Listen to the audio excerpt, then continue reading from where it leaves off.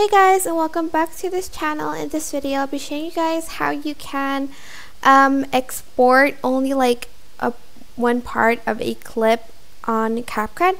So for instance, I only want to export the beginning of this clip only. So I'm just going to go to this part and split it. Go and select your clip, right click, and you are going to then go to range. So go to range and select an area by clip. And if you export that, it's going to only be 2 seconds because you only click that part. So I'm just going to name it video. And if I open it, the video,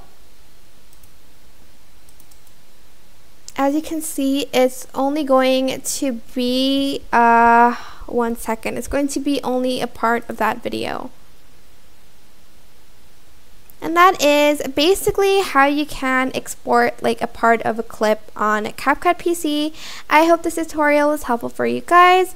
Don't forget to like, comment, share, and also subscribe to this channel if you haven't done that already.